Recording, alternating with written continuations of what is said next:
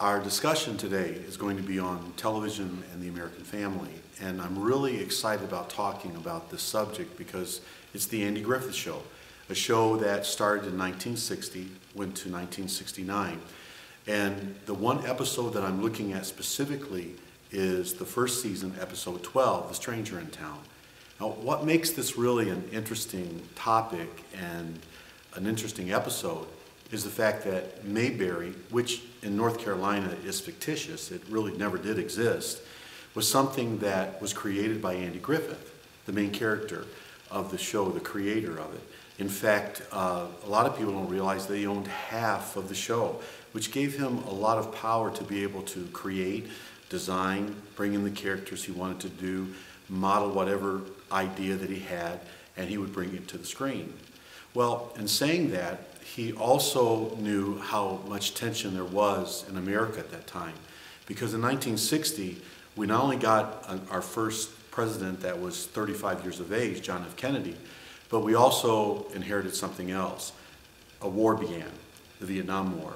So there was a lot of attention in America at that time. In fact, campuses were in uproar over what was going on, and protesters were everywhere. So there was a lot to be said for the unsteady nature of America. But here came the Andy Griffith Show, this down-to-earth show that centered around a sheriff who didn't even wear a gun. Kind of ironic, isn't it, that here we're talking about Vietnam and people, thousands upon thousands of people dying, and here you have a sheriff in a town that thought that his character was enough to get him through any situation that he was going through. Now his deputy, though, on the other hand, Barney Fife, what a character he was, Don Knotts, who went on to do many films and was quite successful.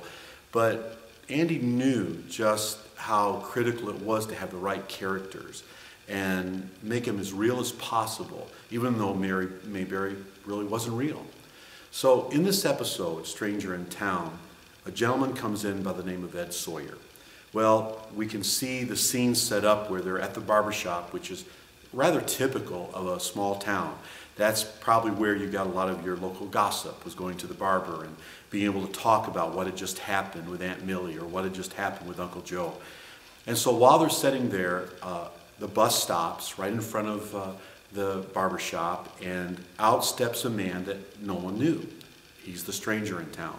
Now, you got to understand something. Even today, I mean, decades later, people want to surround a town like this or be a part of this fictitious town called Mayberry.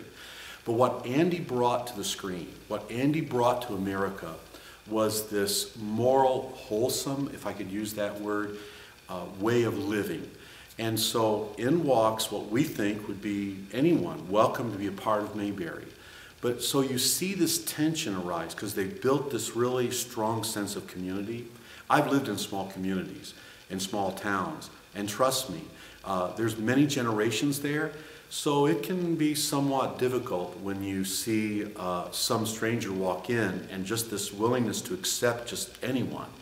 And so that's really what began to happen. The tension grew almost instantly in the episode as they see this stranger walk off. And then what does he do? He comes right into the barbershop in the mainstream of their way of life and just begins to talk to Andy like he's known Andy for years. And he knew that Barney was a deputy sheriff, even though Barney had the typical barbershop cloth over him, disguising what he really was. So, of course, with Don Knotts, he was one that anything, there had to be something behind it. He seemed to be somewhat cynical of anything, which made his character so delightful. Even though how wrong he may have been, he always thought the other side of it. And so this stranger, Ed, comes in and he just begins to introduce himself to everybody, knows all their quirks, every weakness that they might have. Now, you might think, how would have that been possible? You got to understand, there was a time in small towns that to them, the newspapers were what we might call Facebook today. It had all this information that was what was going on, from the minute things to major things. For them, major might be a cow breaking out of the fence and running in front of the farmer's tractor, just something like that, but it would all be reported. So this Ed Sawyer was reading all of this, and just realized he wasn't a part of something he wanted to be a part of. So that's why he came to Mayberry.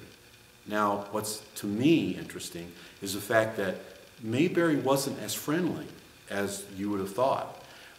They were rather afraid, for better terms, of what was the intentions of this person, especially that this person would know everything about them and they knew nothing about the stranger.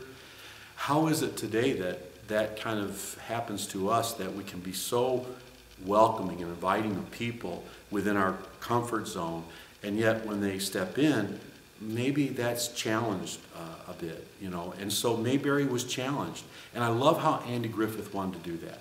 He wanted to make Mayberry a place that was as real as anything else. So as perfect as it seemed, there was still a bit of imperfection with Mayberry and their characters. And especially when someone comes in and they want to be a part of it. So it's really good to know that when I look at a film like, you know, a television show like Andy Griffith, and I see what it's all about, even for me personally, I grew up in the 60s as a boy. I was born in 1960, and so I remember watching these shows. Obviously in the late 60s I probably would have been catching up with reruns. But I got to watch a lot of these shows, and they meant so much to me, because here's Andy raising a son by himself, which, by the way, we really never know anything about the mother. But I myself was raised just by a dad. So there's kind of like that connection, you know, personally. And watching Opie grow up, it gave me a sense of how I could be able to succeed in life. And so there's a lot of connection personally to me when I think of the Andy Griffith Show. And I know it was to many other people. In fact, today, many people just, they buy the series, they buy the entire series, and they're a part of it. So my thoughts on the Andy Griffith Show really relate to the fact that I believe that there is a time today when people want to go back to Mayberry. With all that's going on, they do want to be a part of a simple time, a time of honesty, of character, of integrity. And that was one thing that the Andy Griffith Show really strived to do. Quite honestly, I think that's why even today, from 1960 to 2016, I think that's why today we have a series that maybe it has aged because of the technology of how it was created and how it was written and how it was filmed, but it still holds to something that are core values to us in our human nature, because we want there to be a place like Mayberry within our own lives. So I hope that you enjoyed the presentation and the discussion, and I hope it causes you to think a little bit more that sometimes these sitcoms are much deeper than we could possibly imagine. Thank you.